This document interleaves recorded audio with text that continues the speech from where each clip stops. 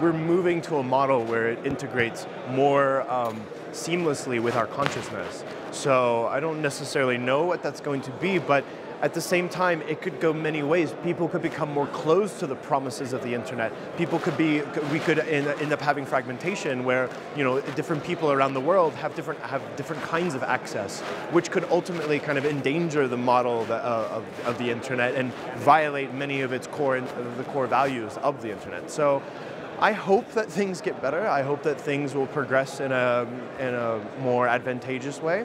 But like I say this often, the progress isn't linear, so we need to work really hard to make sure that the internet is something that is for everyone and that everyone can contribute to.